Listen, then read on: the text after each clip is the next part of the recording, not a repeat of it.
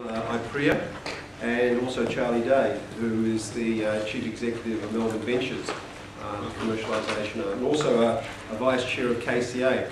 So what I thought I might do is just a couple of people in the audience said to me at lunch, what's KCA about? Is that the sort of Australian version of the KGB? And the answer is no. No, it's an organisation which is Knowledge Commercialisation Australasia. It's a member organisation, and its goals are professional development and improvements in commercialisation and intellectual property management from the public sector to the private sector. It's about 35 members as a member organisation, represents universities in Australia and New Zealand, and represents 26 universities in Australia, so over 97% of the research spent in universities, CSIRO, and other public sector members are included. So what I thought I'd do is, because this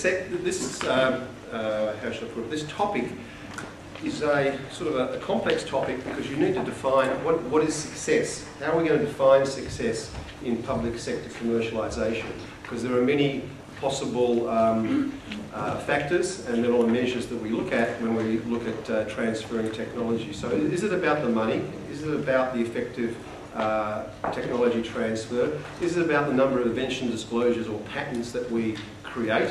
How are we going to measure success? So perhaps at the end, when we do go to question time, we'll try to address some of those questions for you. The panel will. I'll just ask them and they'll address them.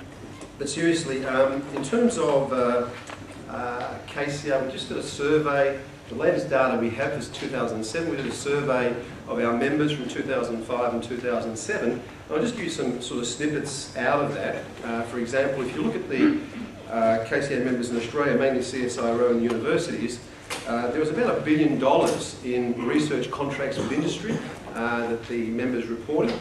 That was about 2/3 of universities, 1/3 CSIRO. And that is a very important measure of commercialisation for us, because that involves intellectual property transfer to the private sector with university or CSIRO assistance. And there's various forms of intellectual property agreement possible there. Some interesting measures, number of licenses bearing income are going up. On average, in that period, Australia is producing about 25 to 28 spin-out companies, so it's fairly consistent at that level.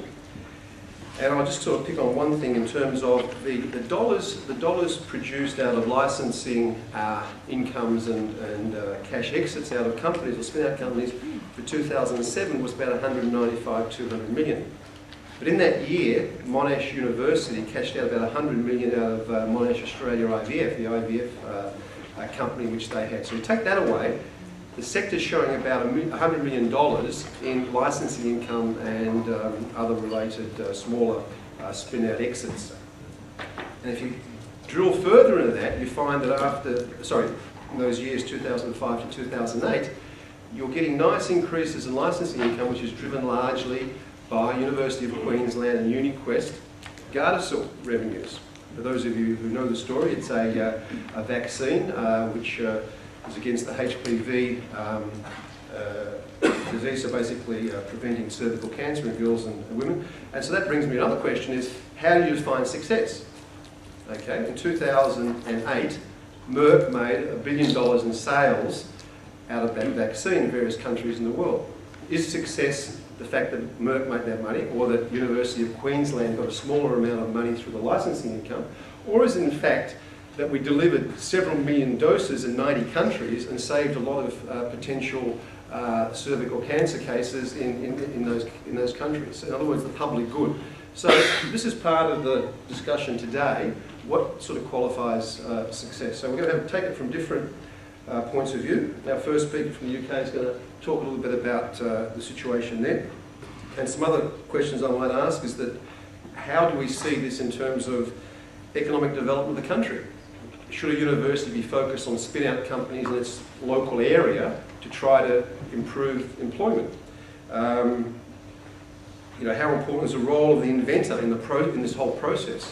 In some cases it can be quite critical. In a licensing deal it may not be that important. So there's all these questions are part of this session.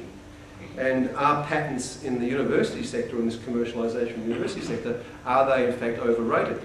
if we were going to do a study, and maybe if you will look at this, how many patents are dropped at which stages by the universities as they try to go down this path of commercialisation. Anyway, I think that's enough from